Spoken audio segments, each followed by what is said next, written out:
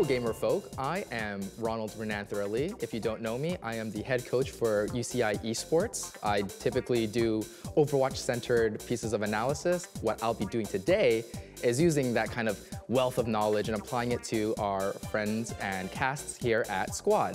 Alrighty, the Overwatch noob is here, reporting for duty. From listening to what she's saying, I'm trying to keep my expectations tempered.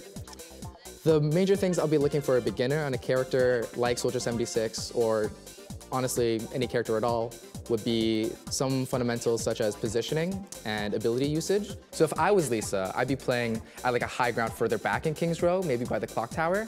So she has maximum amount of time before they exit this choke and get onto the point to really poke them down and then hammer in the damage.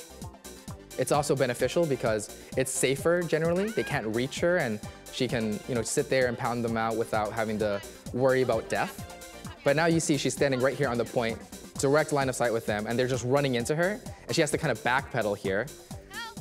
Well, she's really low and she's already used her health pack as well, and she's even killed herself because the Sigma's projected the shield in front of her, and her Helix rocket, her right-click ability, can hurt herself if it's a little too close, which is what we saw. Here she is running straight into the enemy team. Again, not really worried about her life. Lisa does not have a sense of self-preservation. I was not in a good spot. See, I did not know that's where they were coming towards. And there's no way you're gonna live that. They just have several strong abilities that will be thrown at you, and you're just, honestly, it's quite suicidal. Oh, she didn't know there's a hole there!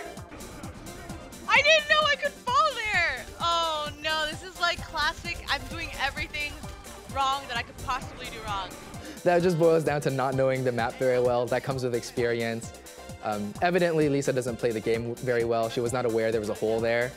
I mean, all in all, I don't think it was awful. I think she has a rudimentary idea of what the character is capable of. I would advise Lisa, you should learn what the maps look like. I don't know Emily's skill level. I'm going in totally blind. I don't know what the ranks are or how much they've played. But judging roughly from her level, she's played a little bit more than Lisa. She's still rather on the lower ends, but she should at least understand more than Lisa if we're comparing levels. If I was Emily, this is good. She's kind of looking for an angle, looking for a flank where she'll be less disturbed. Another thing she could have been doing is, because I see the enemy has a Sigma here and they have a shield, if she wanted to stay with her own team and focus on breaking that down to kind of break those walls and make them more approachable, that is something she could have also done.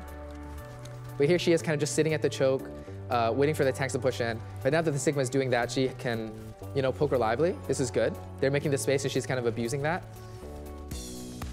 Aim isn't something I like to touch upon too much. It kind of comes again with time and practice, but this will suffice. Her target priority is good. She's going for the supports here in this instant, kind of trying to balance maximizing the amount of damage she's doing, but also remaining safe. And I think this has been, totally fine. Get the mercy first. Who's next? A little overly aggressive, but the team is tossing all her healing. The Ana gave her an nano boost to burst, to give her a burst of healing and also amplify her damage and even give her damage reduction. So she gets away from being that close this time, but typically should be a little further away. Although Emily won this game and Lisa didn't, I don't think she took advantage of, again, taking high grounds and the sprint and the self-healing. She kind of just sat there in cart and shot at people, but you can do that with Bastion and a lot of other heroes that might have been able to abuse that a bit more. All right, Busan, this should be good for a fast round for you to analyze here, Ron. I should say I am a support main. Playing DPS isn't my strength. Here he is on the off angle, so they have to look at both his team on the point, if you're looking here, and him on the high ground, which makes him more of a nuisance. I really like the way he's playing here.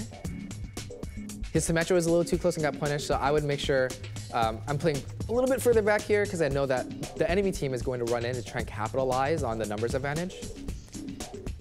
But they're not really playing too fast. The enemy team is pushing in just slower than they probably should. So he's doing a good job of staying high ground and being annoying. Sneaky, sneaky, sneaky. He's looking for the off angle here. This is good. Our allied Zarya set up us with a grav. But once he saw the trans come out, I don't think he should have visored. Even if the Zen didn't trans, I probably wouldn't have visored anyway, because those shots were pretty easy to hit. They're very close up. So he could have actually saved his ultimate for this fight, this last fight, and that would have gave him a big edge as they're kind of coming in and they're more likely to be split off. Like right here, he kills the Mercy.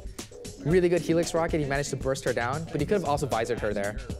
The game's pretty much over. The enemy's team is gonna come in one by one, you know, stagger into 1v4 continuously. So at this point, all AJ has to do is kind of play safe, play in the back, and shoot them, break the shields, and he's doing that. Here he is, spamming into the shields. Sigma has no chance, he's gonna get run down by the rest of his team. That's an easy cap.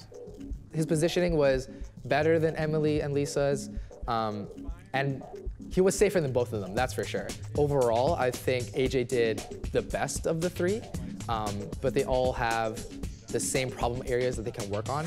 When you compromise positioning for the damage, you'll realize that you'll be caught out quite often, people will smell blood in the water, and you'll die a lot like Lisa did. So lesson of today is don't play like Lisa, play more like AJ.